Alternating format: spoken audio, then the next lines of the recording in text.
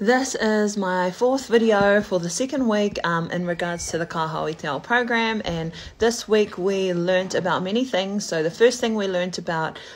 is the system that you need to implement inside of e-commerce. We also learned how to implement these strategies, and we also learned that a list is the most important asset in terms of if you're going to be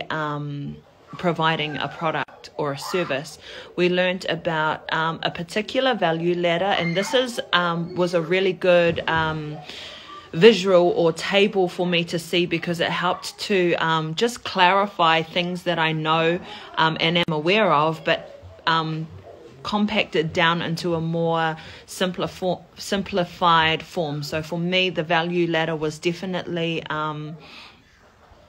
a key and exciting learning for me. And then when you see how that translates across to your product, across to your service, and how that naturally attracts people who are drawn to you, who are drawn to your stance, the base that your or the foundation that your business is built on, then you start to see yourself grow in there. And in terms of the customer avatar, that was fun too. It was challenging and exciting and nice to see a visual on my screen about my target audience, in terms of the people that I want to support, in terms of the people that I want to be in service of and give back to, and coming down and identifying their goals and their values and their challenges and their pain points. Like, so the people who I best support, I believe, in my service, for example, is people who are time poor, people who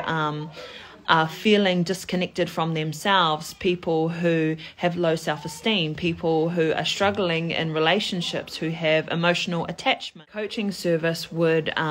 be more appropriate for people who lack self-awareness, who are seeking to have more awareness so that they can have more connection to their environment, to the people around them, people who are having trouble with their weight. I mean, as many of you know, I have lost over 35 kgs, so being able to coach from a point of living inside of it and understanding what it's like to be so far out in your body and now coming back to your body, and being able to have the visual of that and understanding the blockages or the challenges that they may have in front of them that may prevent them from getting to their goals, in terms of, it could be lack of trust, it could be lack of money, it could be uncertainty, and just learning the different sources of information and how we can support them with that. Yeah.